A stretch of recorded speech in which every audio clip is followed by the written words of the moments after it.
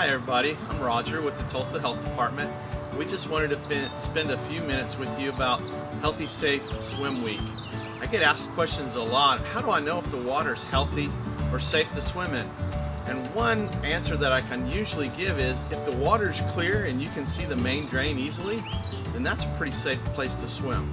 Some other things that you can do as a patron or participant in swimming is to ask maybe the operator, can I see your records?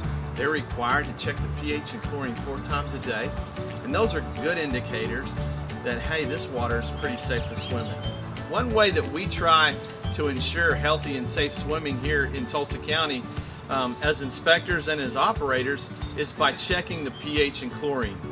And all of us have a test kit that we use on a daily basis to ensure that the pH and chlorine are in the proper parameters. And the chlorine side, we look for a coloration of pinkish to make sure we're in the prime sanitizing range.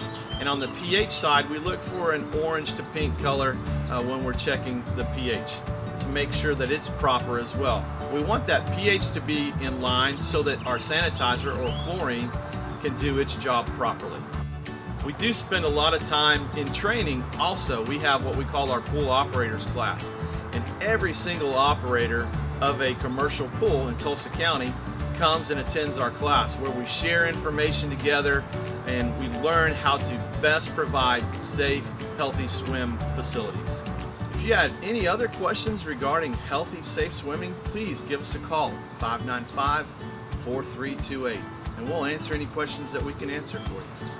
Thanks, and have healthy, safe swim week.